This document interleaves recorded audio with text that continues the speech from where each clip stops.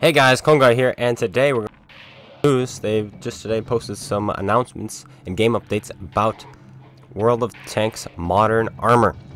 So we're going to be taking a look at these, and yeah, we'll go in order. Let's see which one's first. This one is first. Error-based matchmaking in Cold War tech trees. We'll skim through this, and then we'll go to the next, and we'll call it a day. It's just a quick news episode. Let's see. World of Tanks Modern Armor. When World of Tanks Modern Armor launches April 27th, you'll realize right away from the game's main menu what a monumental expansion it is. On the main menu, you'll be able to see both World War II game mode and Cold War game mode available to you. Alright, let's talk about the unique gameplay features that each of these two game modes offers. World War II. Alright. The World War II game mode contains the World of Tanks console gameplay and World War II tanking action you know and love. And we've got big plans for this mode. We'll be adding new game content, including the recently announced Italian heavy tanks and more. Stay tuned over the next few weeks to learn more about what's coming for World War II. You'll be able to identify what you're playing in World War II mode when you see this icon in the top left corner of your Vehicles tab. Cold War. Alright. The Cold War game mode is the largest expansion to the World Tanks console experience, starting with the first two tank lines of Cold War, Western and Eastern Alliance main battle tanks. So, probably mostly American and Russian right now.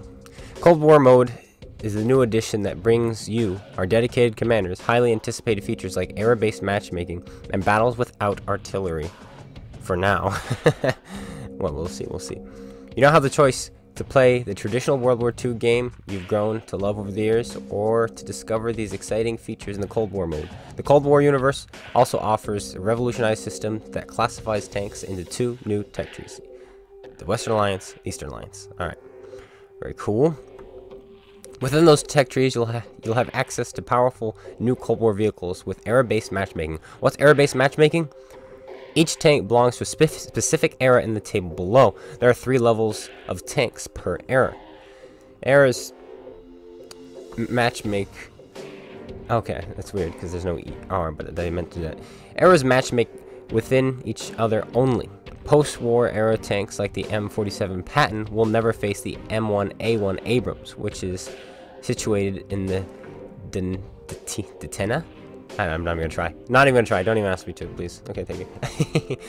This system has been designed to create closer games in terms of power levels of the tanks for more excitement and balance. Okay, so level 1, late 1940s to mid 1950s. Level 2, 1960s to 1970s, and level 3, 1980s to 1990s. You'll be able to identify with this little radiation emblem in the top left. Cool. Questions? No, don't care. Okay, here we go. Will I be able to use my silver for XP and gold in the Cold War mode? Yes, use them for whichever mode you want to play. That means that this does affect the core gameplay of World of Tanks, meaning now you have to choose where you want to spend your hard-earned credits and hard-earned free XP, because now there are 2 different tech trees you have to grind. But guess what? It's not like you're going to grind through them twice as fast. You're still just one person grinding that experience. So now you're going to be in a bit more trouble when it comes to needing credits. So this tells me that this is very monetized. This game mode is very monetized. They're trying to get the free-to-play players to spend money on premium tanks so that they have the credits to actually be able to play both game modes. Because as it stands, it's very hard to make money in this game. Or it takes a long time, a lot of grinding to make a lot of credits in this game, in World of Tanks in general. And now there's 2 game modes you have to spend your money on.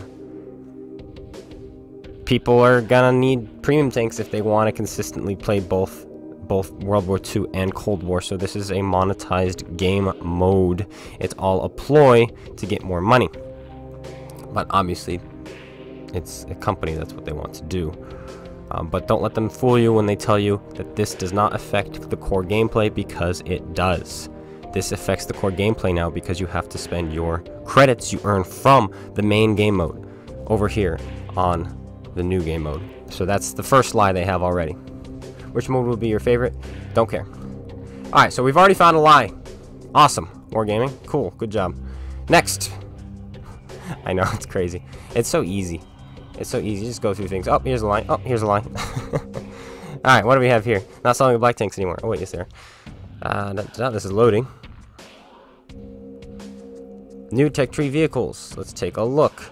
Blah, blah. We talked about this. The Western Alliance. M46 Patent P is where it starts, it looks like. In the 1948, the U.S. Army began development of a new tank to replace the M26 Pershing heavy tank. A total of 1,168 M46 tanks in 2 basic variants were manufactured between 1949 and 1951. Because of its speed, mobility, and 90mm gun, the M46 patent saw wide use against Soviet-produced vehicles during the Korean War. Alright, well, it's just a patent. The M46, we've seen this before. It's a stock version. We'll see what it does. M47 patent, post-war, medium. In 1950, U.S. Army found itself in dire need of new armor. The outbreak of the Korean War and the need to counter the proliferation. Oh, I like that word. I think I need to use that. Of T-34-85 tanks pushed the Army to change forward with the new tank design. It took the vetted M46 chassis combined with the experimental but more powerful T-42 turret and gun and rushed the design into mass production, resulting in the M47 patent. However, the M47 patent arrived in Korea late in the war.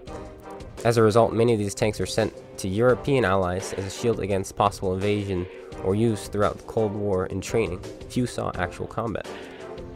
Then we have the M48A5 patent. We're not going to read about all of these, but it was used until the 1990s. Very cool. Then we have the M60 patent. There you go. It uses the 105, the new 105. Very cool, very cool. The M60A1 patent. There we go. M60A3 patent. The M1 Abrams. And we're not done yet. The M1A1 Abrams. The M1A2 Abrams. And there we go. Moving on, with the Eastern Alliance, we have the T-44, followed by the T-54, followed by the T-62A, then the T-62, very cool, 115mm smoothbore gun, nice, the T-72A, these things are fast too, the T-72AV, with what looks like reactive armor on the sides, and more reactive armor on the T-72B, and the T-72BM. Oh, we're still going. The T-72BU, and that's where it stops. Very exciting stuff. Let's see how many tiers this is. 1, 2, 3, T-62, 4, 5, 6, 7, 8, 9. 9 tiers right now, which is pretty good. It doesn't go all the way to tier 10, but it doesn't need to. We'll see how this mode plays out, and what tanks face each other. I'm not a history expert, but we'll see. Yeah. Very cool. Very, very, very cool. Of course, the M46 and the M48A5 and the M60, those are all in the World War II tech tree. But they're not World War II tanks. Okay, there's Wargaming saying if you go and look around as to what Wargaming is saying, they're saying World War II tanks will not be playing in this mode. But they're also calling the tech tree that some of these tanks come from the World War II tech tree. So I think they need to start getting their facts in check, their facts in order. As far as history goes, there will be no World War II tanks in this mode. As far as the tech tree goes, there will be World War II tanks. Does that make sense? No, it doesn't, because, yeah, it's Wargaming. What do you want? What do you want? But as far as history goes, there will be no World War II tanks in this mode. And so when Wargaming says there's no World War II tanks in this mode, that's what they mean. They're not referring to their tech tree, which is called the World War II tech tree, okay? But yeah, this is coming in 2 weeks. For 13 days, I'll definitely be streaming, playing this. Save your credits, I guess, because like I said, you're gonna need them. As sad as that is, I was kind of hoping this would have a separate XP system where you just ground XP once you got to the next tier unlocked. You just got it. But it doesn't look like they're doing that. It looks like you're going to have to use your hard-earned cash that you grind in the regular game. So now it's like, oh, do I go and buy myself a new IS-7? Or do I go invest this money I've spent 2 weeks grinding over in the Cold War era mode? So yeah, like I said, everything's now going to take twice as long to grind if you decide to play this game mode. And already that's a little bit of a fault I see in the mode. We'll see if they get that looked at. Probably not. But there you go, Wargaming. Why don't you take a look at that? You've got 13 days to figure it out. And that would be appreciated. That's it. I hope you guys all enjoyed. If you did, slap that like button, comment, subscribe. Make sure you go check out SpaceBANDIT. Link in the description below. If you want to check out my book, link to that in the description below as well. And I'll be seeing you guys all later. Take care, everyone. And peace out.